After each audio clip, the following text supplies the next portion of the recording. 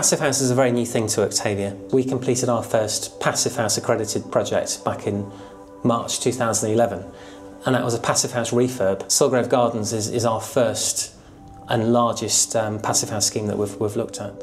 Well, Passivhaus, I believe, has been around about 30 years as a concept, and it's a way of designing buildings with a very low energy consumption in mind.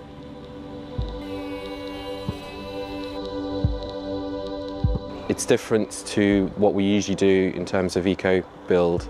It's a fabric-first approach with very high insulated walls, top quality windows with very low U values, and a very good standard of living as well, with a little bit of tech inside for the fresh air.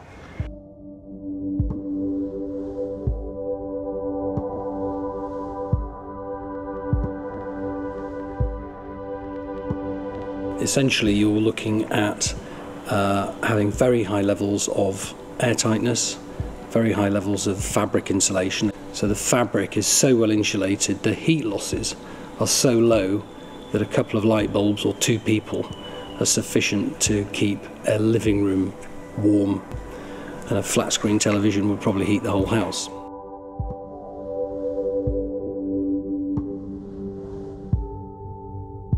With Sulgrave Gardens, it's a very tight, small site, sandwiched between 2 conservation areas, so we had a lot of dealings with the planners. A lot of the surrounding area is brickwork, so they wanted us to stick with brickwork, and brickwork for Passivhouses brings up a whole set of other issues. Passivhaus would normally be a sort of render finish, which would have been a lot easier.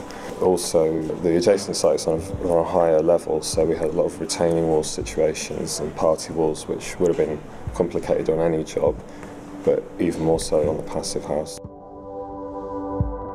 We think we need to produce excellent quality homes that really benefits our rented residents, our shared ownership residents, and also our private buyers. We want to have something which really lowers people's fuel bills and creates a really quality environment.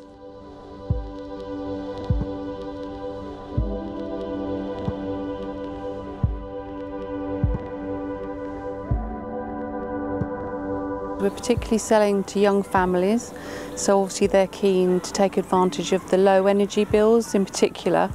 But there's another factor as well, which is allergies, hay fever, that sort of thing is rife these days.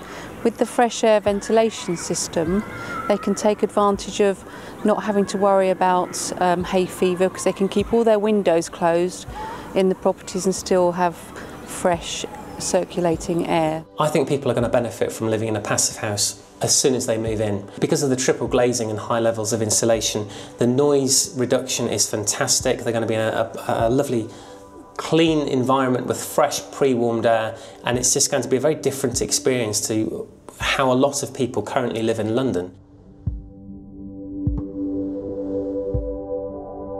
Well, it's important that sustainable housing is for everyone, not just for those who can afford it. So that's what Octavia are trying to promote in their schemes, sustainable homes for everyone. I think one thing we can be absolutely sure of is that fuel bills will rise dramatically over the coming years, over the coming decade.